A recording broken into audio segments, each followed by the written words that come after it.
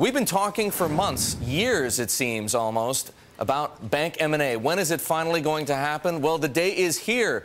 Capital One, the big credit card company, is buying ING's U.S. online bank for $9 billion.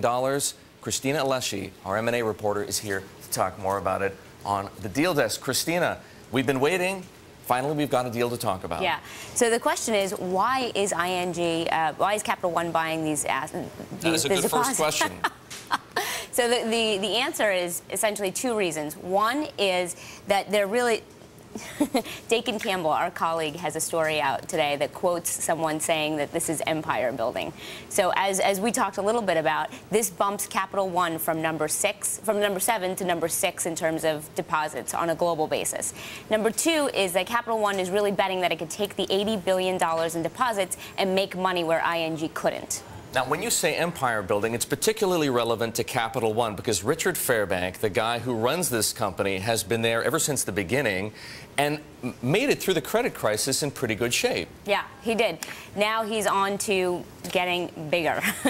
And a lot of other banks were kind of scratching their heads at this deal because if you look at the traditional brick and mortar business that he has, it's less expensive to try and gather more deposits by just going out and trying to tap that customer base that you have in the brick and mortar business.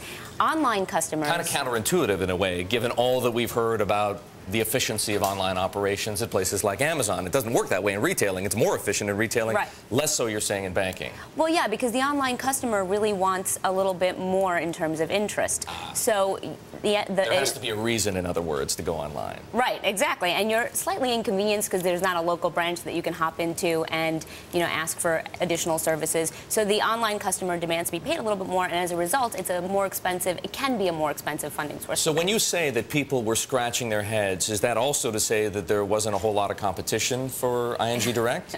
Bankers would like you to believe that there was a ton of competition. You know, we heard names reporting this story out. We heard that they were talking to Ally, CIT, but at the end of the day, there were only two real bidders that showed up. That was GE and Capital One, obviously, and there was some questions about how serious GE was from the very beginning anyway.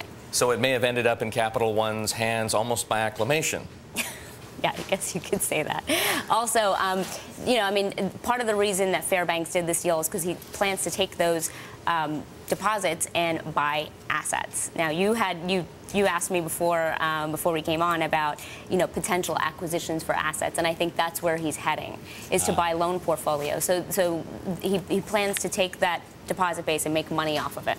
I see. Perhaps yet more empire building from Richard Fairbank, the CEO of Capital One. Cristina Alesci, our M&A reporter here on the Deal Desk.